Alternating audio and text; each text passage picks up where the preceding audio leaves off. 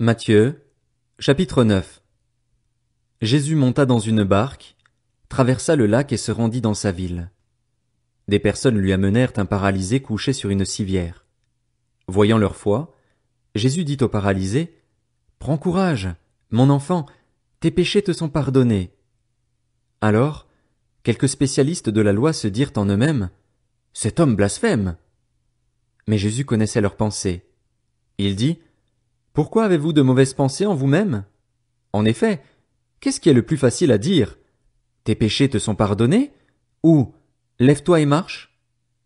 Afin que vous sachiez que le Fils de l'homme a sur la terre le pouvoir de pardonner les péchés, lève-toi, dit-il alors au paralysé, prends ta civière et retourne chez toi. L'homme se leva et rentra chez lui. Quand la foule vit cela, elle fut émerveillée et célébra la gloire de Dieu qui a donné un tel pouvoir aux hommes. Jésus partit de là. En passant, il vit un homme assis au bureau des taxes et qui s'appelait Matthieu. Il lui dit, « Suis-moi. » Cet homme se leva et le suivit. Comme Jésus était à table dans la maison, beaucoup de collecteurs d'impôts et de pécheurs vinrent se mettre à table avec lui et avec ses disciples.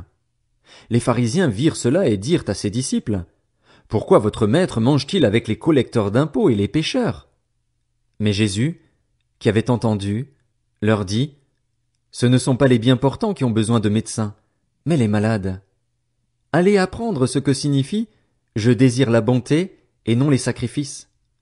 En effet, je ne suis pas venu appeler des justes, mais des pécheurs, à changer d'attitude. » Alors les disciples de Jean vinrent vers Jésus et dirent, « Pourquoi nous et les pharisiens jeûnons-nous, souvent, tandis que tes disciples ne jeûnent pas? » Jésus leur répondit, « Les invités à la noce peuvent-ils être tristes tant que le marié est avec eux?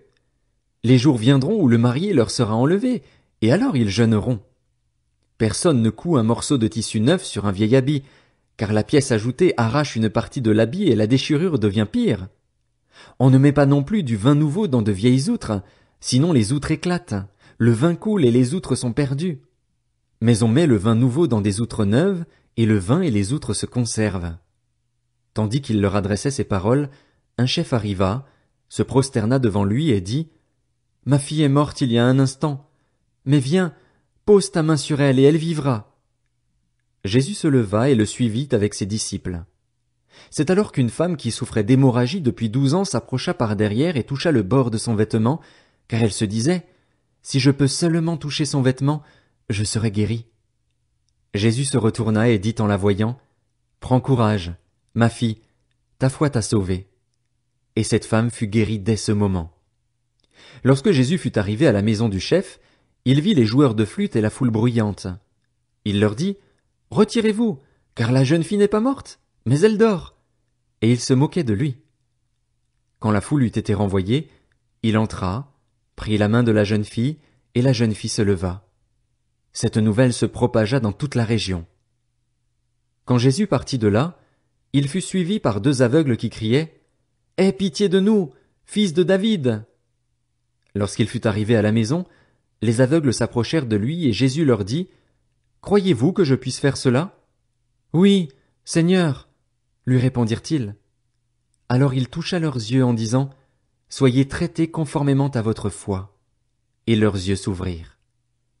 Jésus leur recommanda avec sévérité, « Faites bien attention que personne ne le sache. » Mais, à peine sortis, ils parlèrent de lui dans toute la région. Comme il s'en allait, on amena à Jésus un démoniaque muet. Il chassa le démon et le muet se mit à parler. La foule disait, émerveillée, « On n'a jamais rien vu de pareil en Israël. » Mais les pharisiens disaient, « C'est par le prince des démons qu'il chasse les démons. » Jésus parcourait toutes les villes et les villages. Il enseignait dans les synagogues, proclamait la bonne nouvelle du royaume et guérissait toute maladie et toute infirmité.